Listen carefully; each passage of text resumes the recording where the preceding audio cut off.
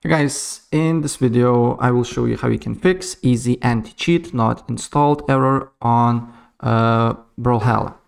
So without further ado, let's get started. First of all, open up Steam, go to library, right click on the game, go to manage and browse local files.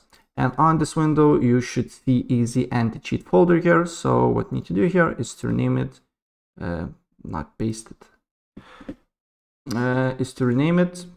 As you can see here, it's rename to whatever you like, and then you need to go to program files at x86 and you should see also easy anti-cheat to folders here as well. So what you need to do here is to rename it as well, and this one as well.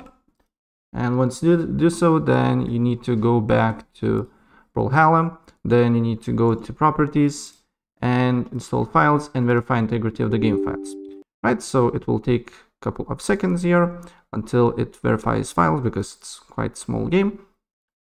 And after that, if we go to the local files here, we can see that another folder is just appeared. Right, as you can see here, it's time, basically the same time.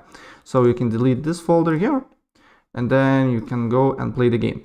And if for some reason this doesn't work, then you can go to properties, install files, and basically browse again here and basically run game, press on this Brawlhalla EAC and your game should work.